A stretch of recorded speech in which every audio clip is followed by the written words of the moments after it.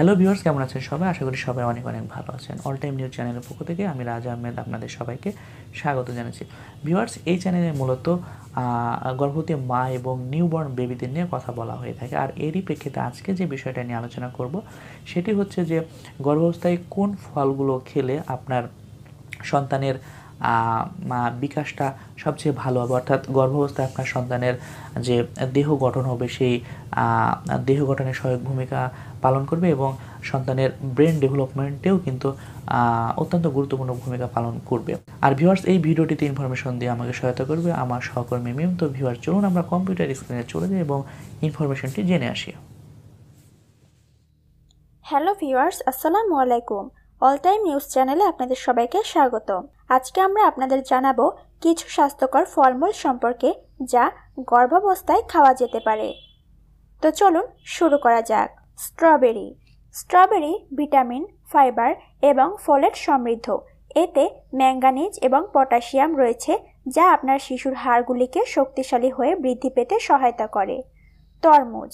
তরমুজগুলিতে vitamin A, C এবং বি6, magnesium এবং potassium থাকে। খনিজে ভরপুর, এগুলি ফাইবারেও সমৃদ্ধ।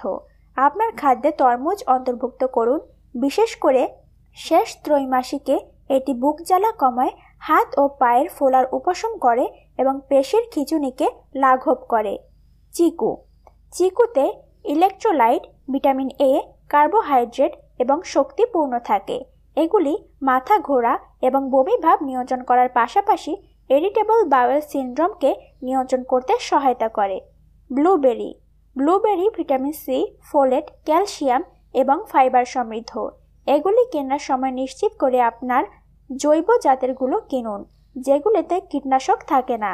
কমলালেবু, এই সর্স ফলটি পটাশিয়ামের একটি ভালো উৎস এবং উচ্চ রক্তচাপ হ্রাসে সহায়তা করে। আঙুর পুষ্টি উপাদানে ভরপুর, যেমন glucose, fructose, ফ্লোবাফেন, gallic acid, silicic acid, oxalic acid, pectin, magnesium, calcium, লোহা, ফলিক অ্যাসিড এবং বিভিন্ন ধরনের ভিটামিন যেমন বি1, বি2 এবং বি6। যদিও বেশিরভাগ ফল পুষ্টিতে সমৃদ্ধ, এদের মধ্যে কিছু ফল যেমন কালো আঙুর, পেঁপে এবং আনারস গর্ভাবস্থায় নিম্নলিখিত কারণে এড়িয়ে চলতে হবে। পেঁপে, কাঁচা বা আধা পাকা পেঁপেতে থাকা আঠা জরায়ুর সংকোচন এবং অকাল প্রসবশ্রম ডেকে আনতে পারে। শেষ ত্রৈমাসিক তাদের এড়িয়ে চলুন। কালো আঙুর, প্রথম ত্রৈমাসিকে কালো আঙুরকে এড়িয়ে চলুন কারণ তারা শরীরে তাপ তৈরি করে যা শিশুর পক্ষে ক্ষতিকর হতে পারে। আনারসগুলিতে ব্রোমেলাইন রয়েছে যা সার্ভিক্সকে নরম করে তুলতে পারে এবং অকাল শ্রম হতে পারে। খেজুর জরায়ুর পেশিকে উত্তেজিত করে এবং শরীরে তাপ উৎপন্ন করে। অত্যধিক পরিমাণে এগুলো খাওয়া এড়িয়ে চলুন। জেনে নেই একজন গর্ভবতী মহিলার কতটা ফল খাওয়া উচিত।